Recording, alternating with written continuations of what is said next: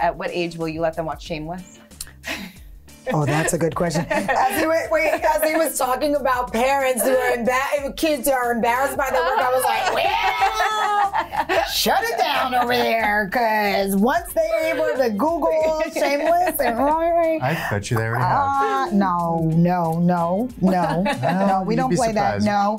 You relax, and trust me, my daughter's mouth is too big. She would tell me if she saw anything on it. But no, they don't get that access. However, I don't think that they will ever want to watch Shameless. Right. I think that they will be presented at a probably middle school age with some sort of image of mommy on Shameless, but they're welcome for their house. Yeah. So That's true. I don't know what to tell you. You're welcome, kid. So you're welcome.